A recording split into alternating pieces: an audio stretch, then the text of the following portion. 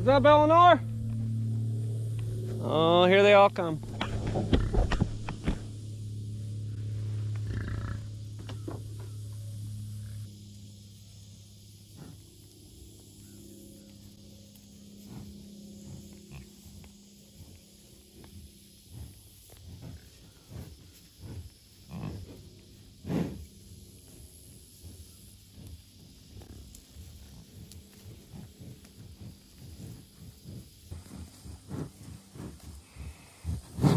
Look at the big guy come through here. Whoa. Hey, what's up, big guy? You're not gonna do any sniffing, are you?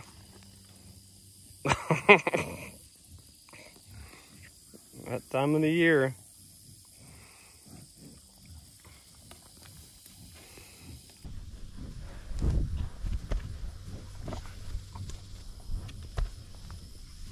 Golly, that's gotta hurt. Hurts me to watch that. And I don't have an udder. Hey guys, Dusty Baker with Cross Timbers Bison. Welcome back to our channel. Raising these American bison. Right here, locally grown, locally raised bison in southern Oklahoma. I'm back down here with the Big Joe herd, my big herd. I've got 7 females. The big stud here, Big Joe, our 7-year-old bull.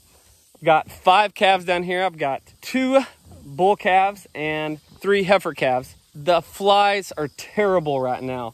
It's been really dry here the past month and a half or so, but we got just a little bit of rain, a little bit of moisture, and what comes with that is like somebody opened up the world to the flies, and so the flies just come running when that moisture hits, and we've got some rain coming in the next couple of days.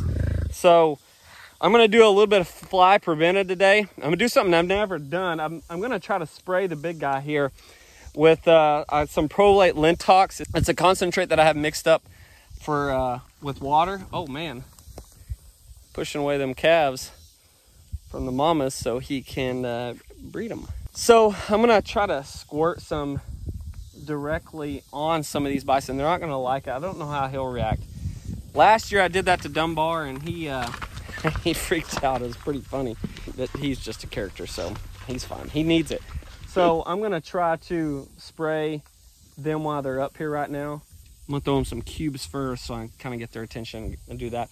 And then I'm gonna go out in the pasture and actually put out some diatomaceous earth. I've used 7 Dust before and I don't know if it worked that well, but I want to pull back and use some other products. A lot of you guys mentioned diatomaceous earth. Putting on their bison wallers, and so I'm gonna do that, try to slow down some of these flies so I can spread that out wherever their bison wallers are at. They always go to that same spot, super dusty. They've got the ground beat out. They'll go back to that and roll in it and dust in it, and that's to try to get the flies off them. Well, Eleanor, that's hay. I'm talking about this right now, and Eleanor's rolling around in the hay. So they'll go back and they'll sit those wallers. Well, you can spread some of that diatomaceous earth and they hit it and they roll on it, and hopefully that's just a direct contact right there.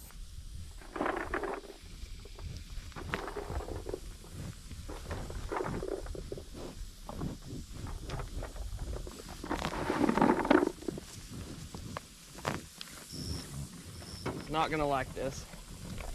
What the heck? This is how this always goes. It never works whenever I need it to.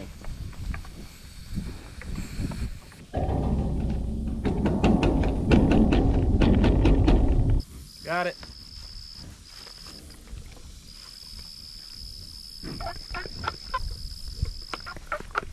This is not the first time. You gotta be kidding me.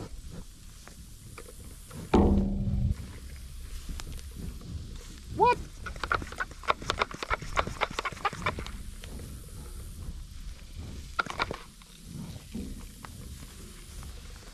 This is flat out embarrassing. I brought this down here, pumped it up, did all this, and now it won't even shoot out. Hey guys, come back. Please.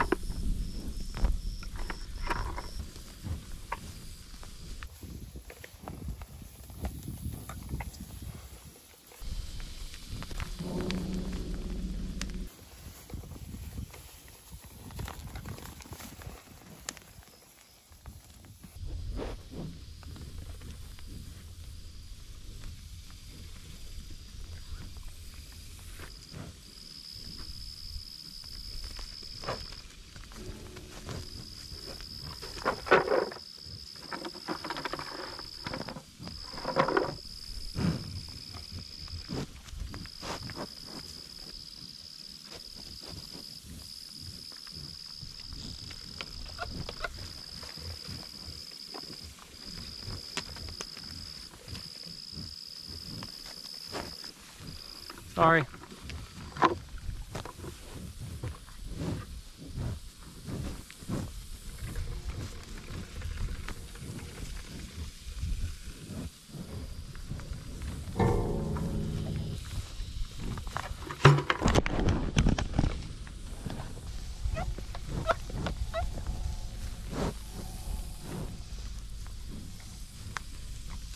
You know, sometimes you got a plan and you get everything set up, but there's one thing that you forget to try. This sucker fails me all the time. And you know what? It doesn't matter what kind of pump you get. These pumps always just suck, but that is direct contact right there. Once I finally got this sucker going, it can shoot pretty darn far once you get it to pump. Took a couple minutes. By that time, they're already backed off some, but I mean, I sprayed the heck out of Big Joe. He didn't even care. And I noticed the difference that they're not swarming around him near as bad. See right here. I know she doesn't like it at all. But she's wallering out there right now. But you can get this thing to shoot pretty far.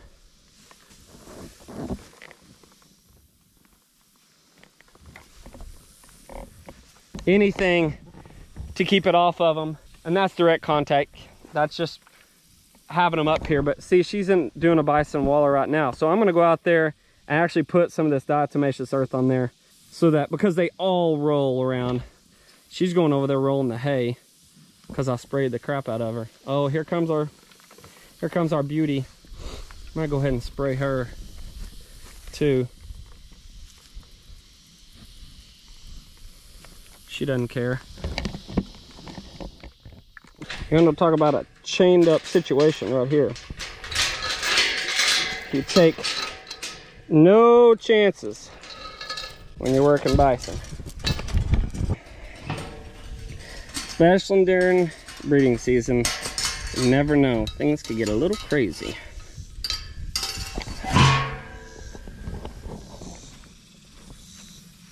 Let's go.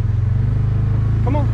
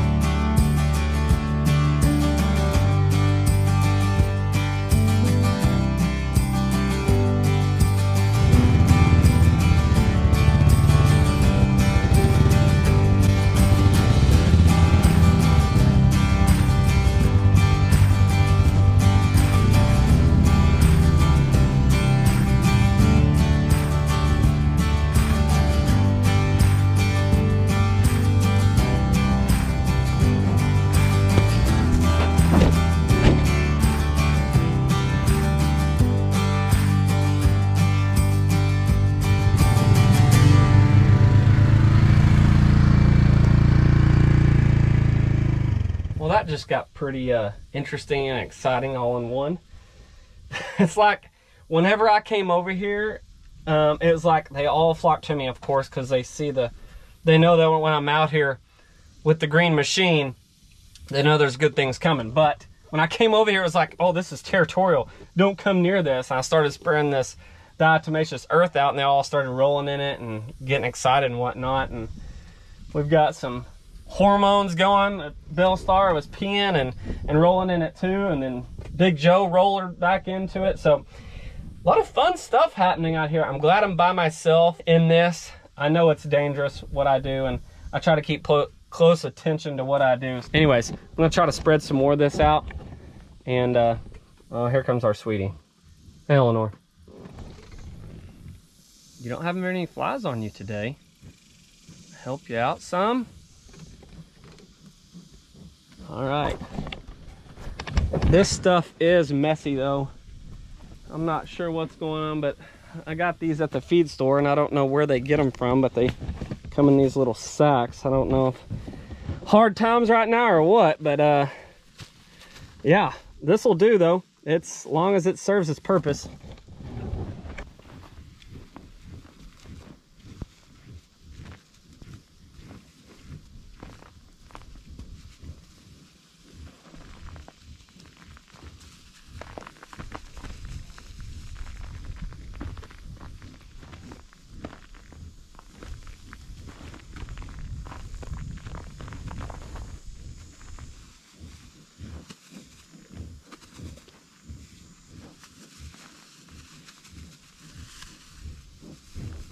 All right, I'm gonna get out of your way. Really need that patch right there.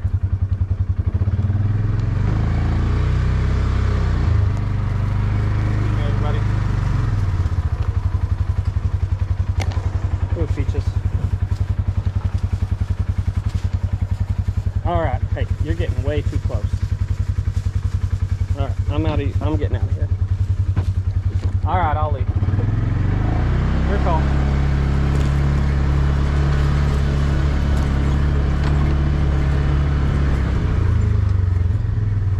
Kind of see a waller. I'm gonna try to spread this out before they get back to me.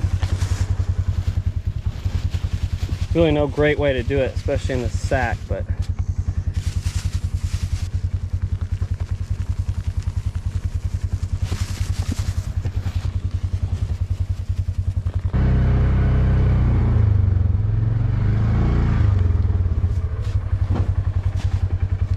try to always keep them in front of you.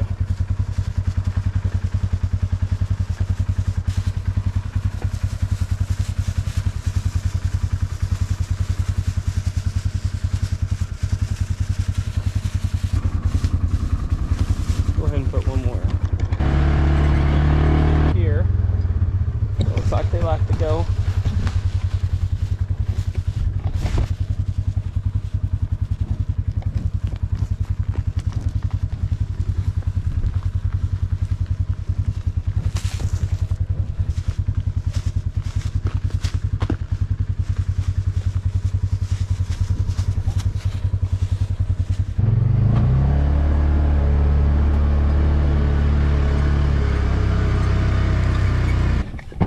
All right, I'm up here on top of the ATV. This stuff, bad part about it is it gets everywhere.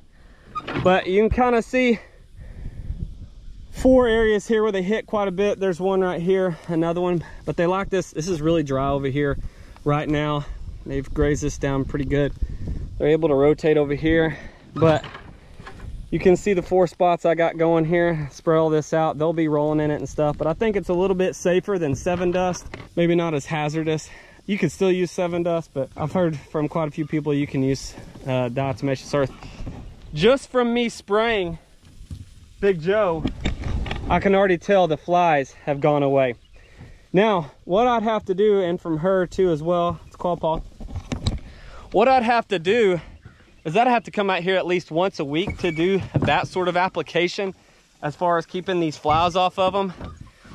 That's a lot of direct application. It doesn't always work that way, but having feed, they're able to come up and you can get some, you can apply it to them. There's other ways to prevent these flies. There's rubs out there. There's like some serious nice rubs you can put out in the pasture. There's some cattle people that do dips. We're not gonna do that, Bison. No. These are just easy, cheap ways that I can do it by spraying them with a bottle. That Prolate Lintox is not very expensive. You just mix it with water. And then here, setting up just on their wallers that they're gonna hit several times daily. And they're gonna hit all of these, more than likely. That's just an easy way to do it, and it's cheap with that diatomaceous surface. We'll see how it goes. We may look out here and see some white all over our bison, but that's okay. We wanna try to slow down the flies. And I literally can already tell the ones that I sprayed, they don't have those big hordes of horn flies. They're just horn flies. They're not as bad as they were, which is good. Hey guys, thank you for watching. A little exciting, a little dangerous. Hey, it's part of Cross Timbers Bison. You never know what you're gonna get out here, I promise you that. So, thank you guys.